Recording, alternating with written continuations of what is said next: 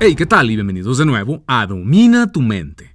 En el video de hoy escucharemos a Neville en este pequeño clip de una de sus lecturas titulada Poder de 1968. Y en ella nos enseña a confiar en el Dios interior que habita en todos nosotros, en vez de pedir y adorar a un Dios externo. También nos cuenta cómo sus mejores estudiantes fueron personas que lo desafiaban desde la audiencia y lo cuestionaban, diciéndole: Neville, creo que estás loco. Ponían a prueba su enseñanza y se volvían sus mejores estudiantes. Y luego había otros que desde un inicio le decían: Neville, creo que eres maravilloso, y nunca más regresaban.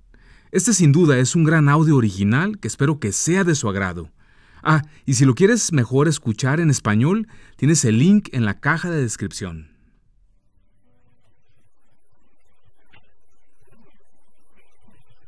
First of all, I don't divorce myself from God. I do not divorce myself from God. He only has one name, I have the name. So I can't point out to say His will. When I say His will, I'm divorced from God. So I ask myself, what do you want? Now, because the whole vast world is about myself, you aren't going to convince anymore. But you can't deny that you're still sorry. You want something, so you want it. Well, you assume that you have it. And then let things happen. If it takes 1,000 or 10,000 to burn, what kind of substance? Then they'll be used. And they'll be used either knowingly or unknowingly. But if I have to wait for it, if it's God's will, I'll wait forever. I'll wait forever. Is it God's will that I declare it? Or is it the best? Well, then if I will wait and say, well, let me tell you first, because maybe some friend will say, you know, you need that experience. You need humility. You need all these things to be fired up. I tell you. I learned the same lesson twice. I've got that. When I thought God's will and allowed Him to do it, I sat down and did nothing. Then came the end of the month, and you can't pay rent. And he said, no, I can't carry you any longer. How would you know? I've had it. I'm waiting for God to tell me what to do. He never told me. I had to do it. And so when I got married, I knew I had an obligation to life. I had another one. Then came a child. I had another one. It's my obligation. To have some external being tell me now, no, I know what I have to do. Some things to do, all right.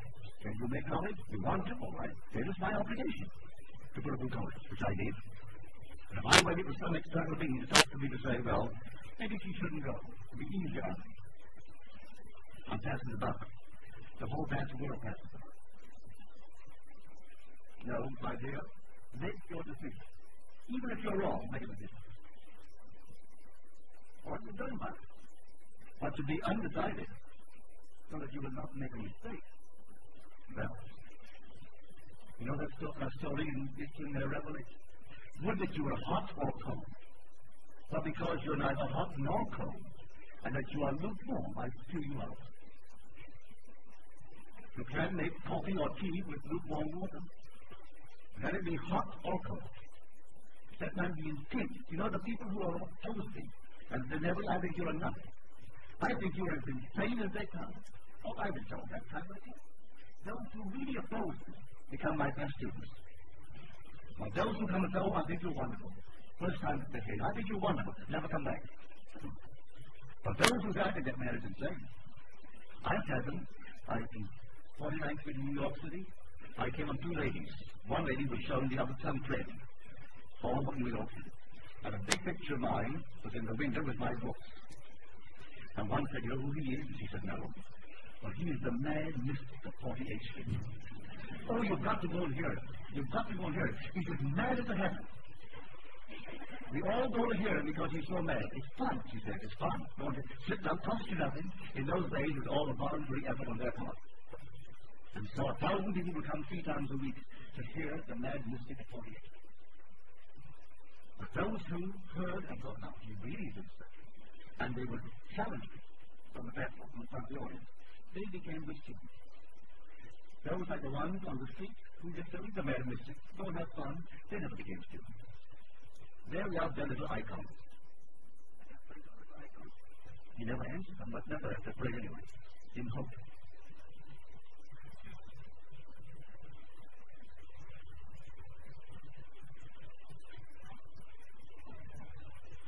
My dear, I believe in being as specific as one can be. I just knew what I wanted so often on certain things and wanted it in detail and got it. If we cannot be that specific, oh, maybe we'll take an end, an overall end.